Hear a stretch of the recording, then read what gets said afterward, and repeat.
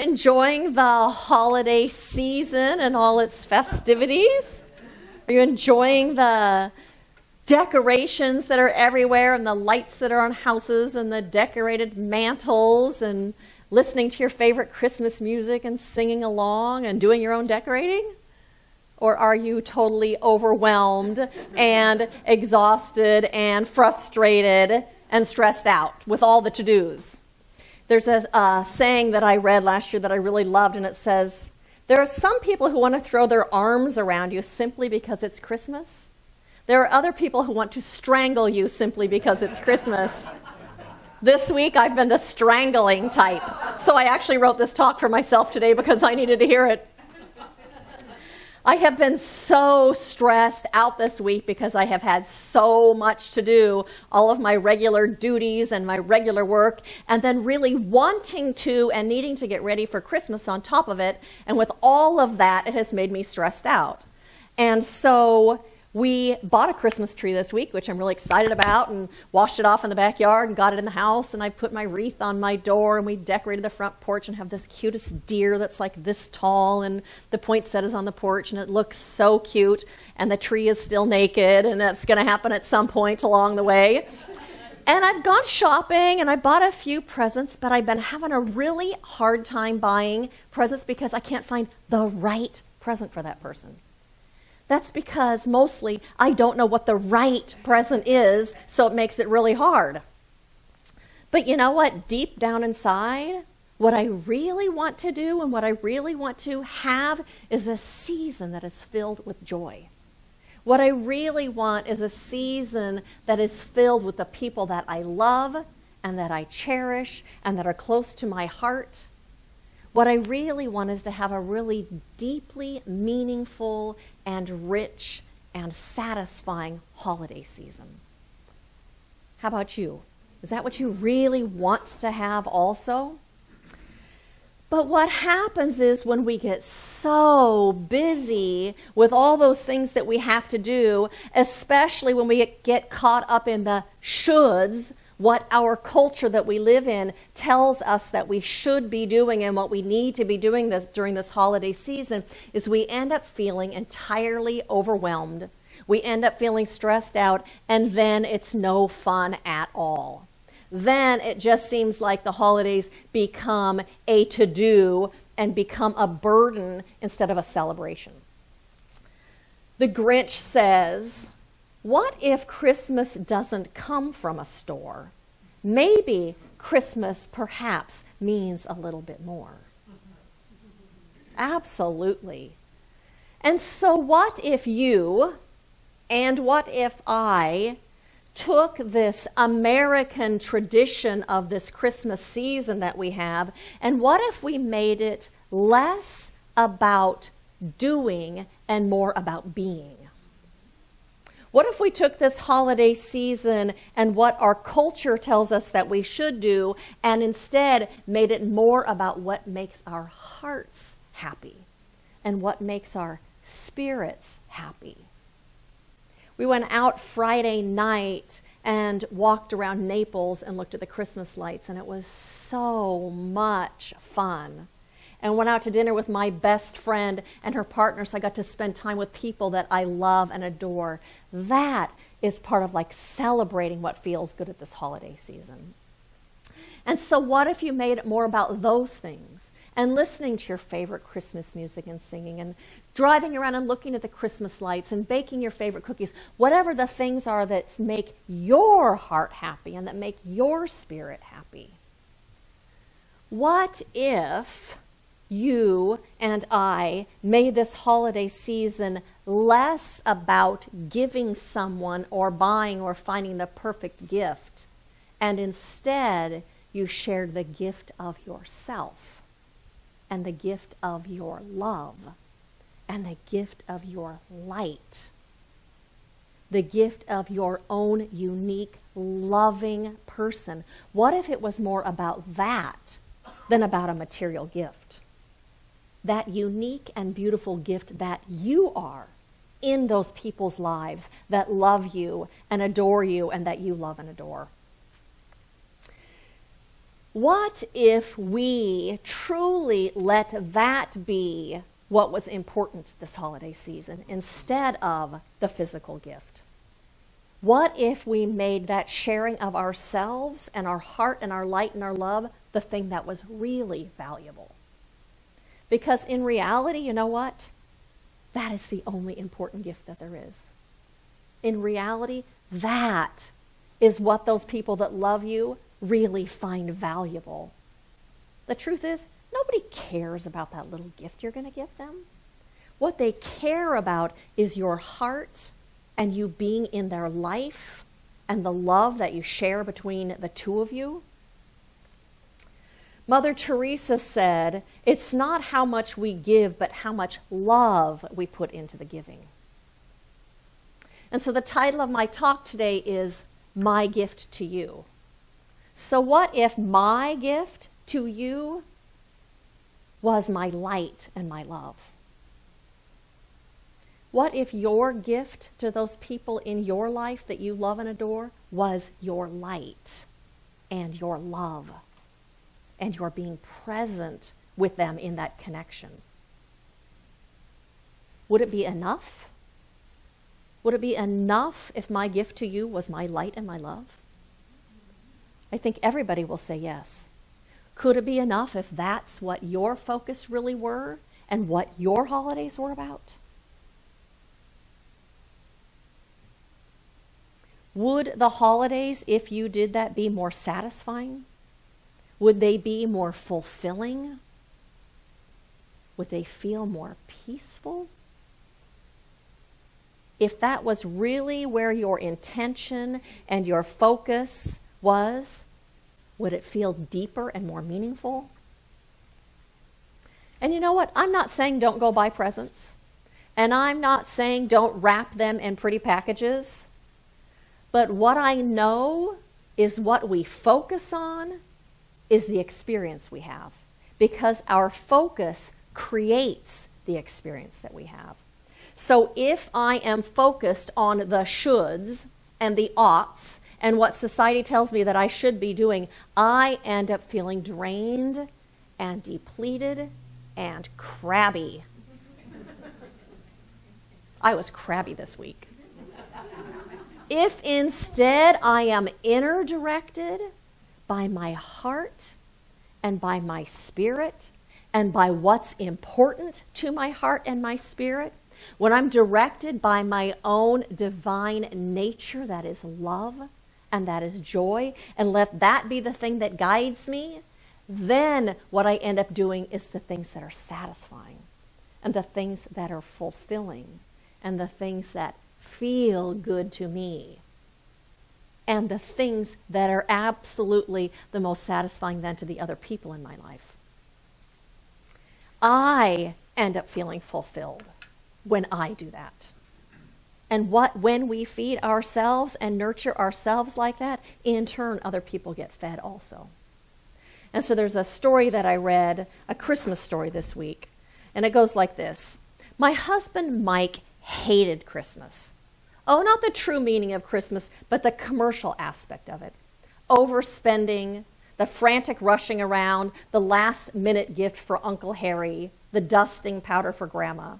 The gifts given and received in desperation because nothing else could be thought of or nothing else was needed. Knowing he felt this way, I decided one year to bypass the usual shirts, sweaters, ties, so forth. I reached for something special for Mike. The inspiration came in an unusual way. Our son Kevin, who was 12 that year, was wrestling at the junior level at the school that he attended. Shortly before Christmas, there was a non-league match against a team sponsored by an inner-city church. These youngsters dressed in sneakers so ragged that shoestrings seemed to be the only thing holding them together, presented a sharp contrast to our boys in their spiffy blue and gold uniforms and sparkling new wrestling shoes. As the match began, I was alarmed to see that the other team was wrestling without headgear, the kind of light helmet designed to protect a wrestler's ears. It was a luxury the other team obviously could not afford. Well, we ended up walloping them. we took every weight class. And each of their boys, as they got from the mat, they swaggered around with false bravado, a kind of street pride that couldn't acknowledge defeat. Mike, sitting beside me, shook his head sadly. I wish one of them could have won, he said. They have a lot of potential, and losing like that could take the heart right out of them. Mike loved kids, all kids, and he knew them, having coached Little League football and baseball and lacrosse. That's when the idea presented itself to me. That afternoon, I went to a local sporting goods store and bought an assortment of wrestling headgear and shoes and sent them anonymously to that inner city church. On Christmas Eve, I placed an envelope on the tree, the note inside telling Mike what I had done and that this was his gift from me. His smile was the brightest thing about Christmas and in the succeeding years. For each Christmas, I followed that tradition. One year, sending a group of mentally handicapped youngsters to a hockey game. Another year, a check to a pair of elderly brothers whose home had burnt to the ground the week before Christmas, and on and on and on. The envelope became the highlight of Christmas. It was always the last thing opened on Christmas morning. As the children grew, the toys gave way to more practical presents. But the envelope never lost its allure.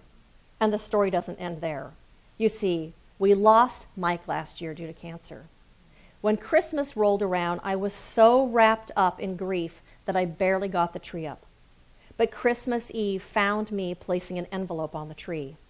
And in the morning, it was joined by 3 more. Each of our children, unbeknownst to the others, had placed an envelope on the tree for Dad.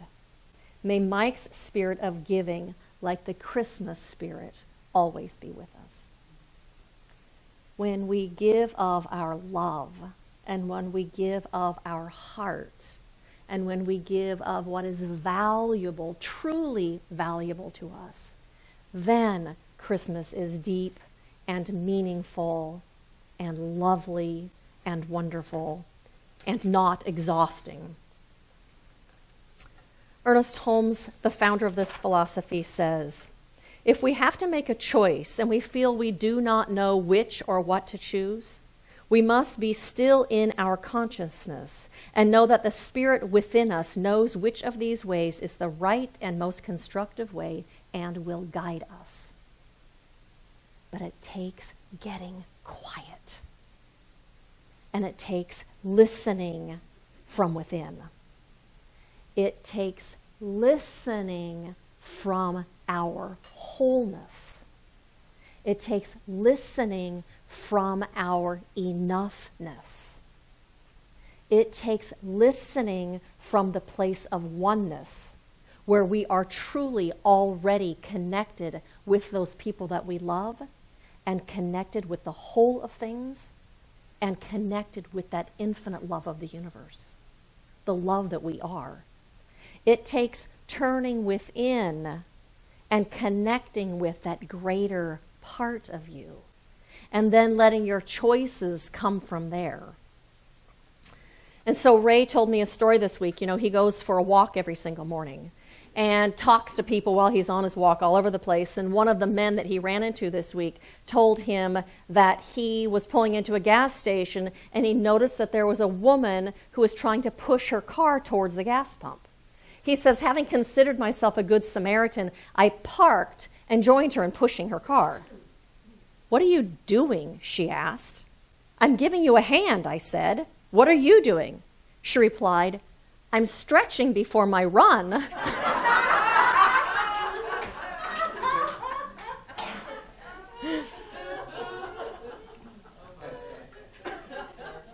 Bringing the gift of ourselves and our light and our love is the greatest gift we can bring, and the greatest gift that we can give anybody and that we can give ourselves in return. And when we give that gift of our light and our love, sharing that blesses others. Then our holidays feel rich and satisfying. So how do you do that?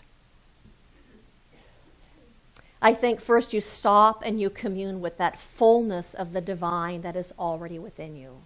But you have to stop and really feel that within you.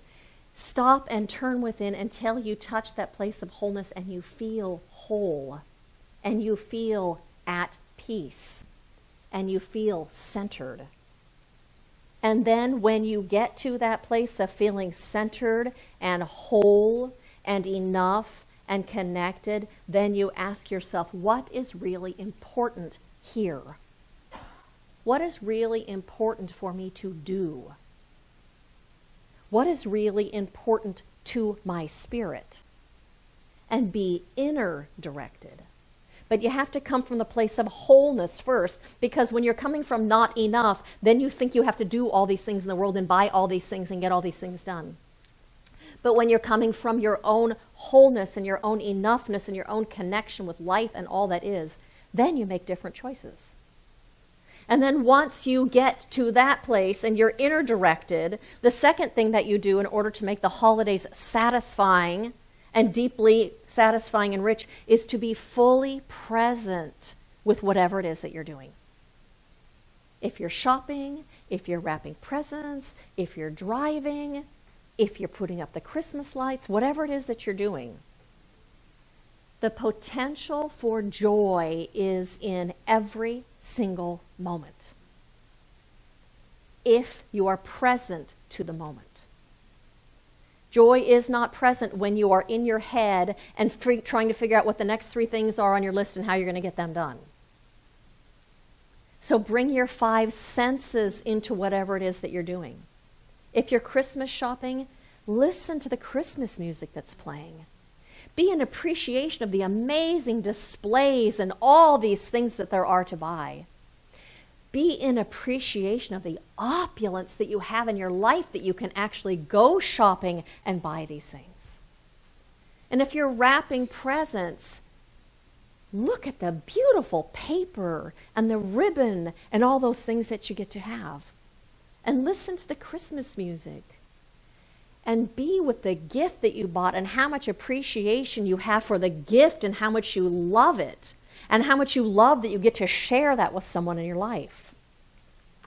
And if you're baking, be present with the smells and what it feels like to use your muscles in stirring that and how nice it is to be home and to be in your own kitchen. I don't know about you, but I'm happy to be home and be in my own kitchen. It's really nice. But be present and feel the fullness of your spirit that is present with what you're doing and the fullness of your love with what you're doing. And so my invitation to you is to take time daily just to be still.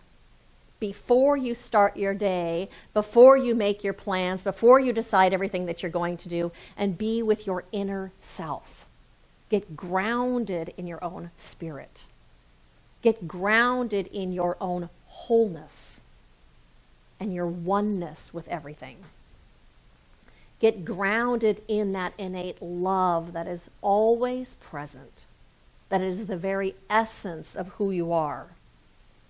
And then ask yourself, once you get there, what do I really want to do? What do I really want to do? And then be present with whatever it is that you choose and be in the joy of it. Then you will be having one of your best Christmases ever. Then you will be at peace and full of love and blessing all those that you come in contact with as you move through this season. And so blessings to you at this Christmas season, during these fabulous holidays and all that there is to do, and blessings to you on this path of your own deepening and your own awakening and of sharing your spirit with this world. Blessings to all of you.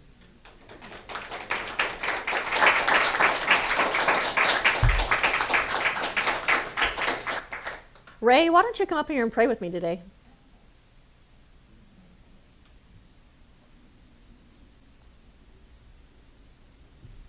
I'm going to let you start. I'll go second.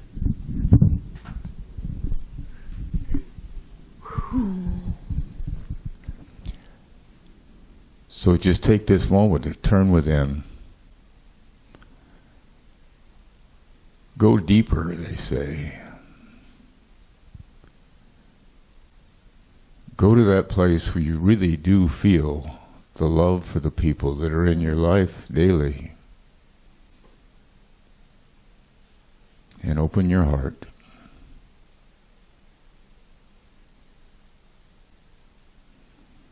As we recognize the one divine life,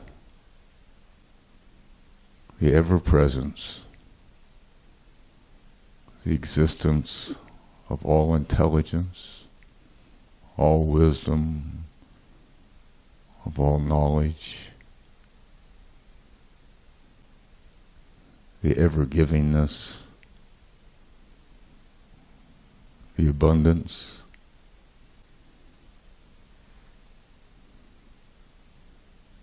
the joy,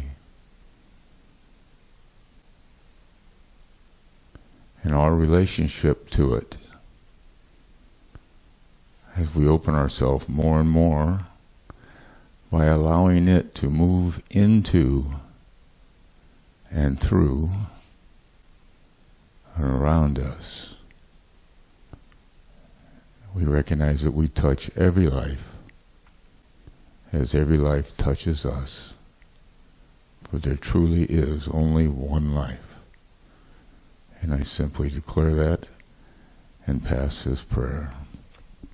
Oh, and so what a blessing it is just to be in this place of remembering, in this place of truth that yes, indeed, we are fully immersed in this infinite one, this infinite presence of love and of light and of truth. That this is the presence that we live and move and have our beingness within.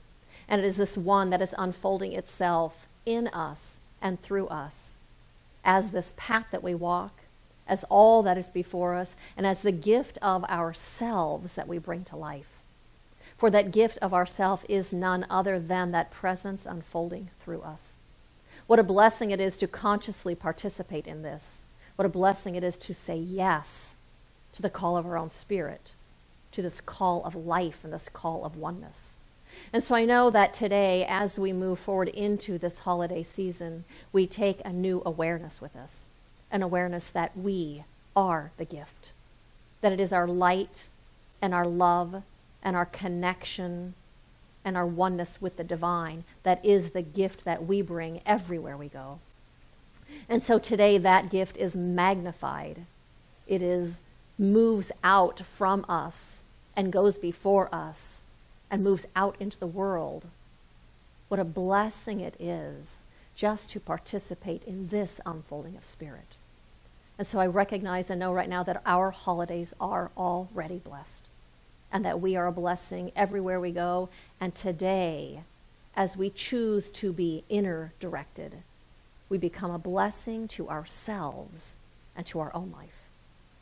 And so it is with gratitude that I release this prayer into that infinite law of the universe, knowing that this prayer has already been taken hold of, and it is unfolding by means of that infinite power of the universe. And so I release this prayer, and I say thank you. And so it is. Nice.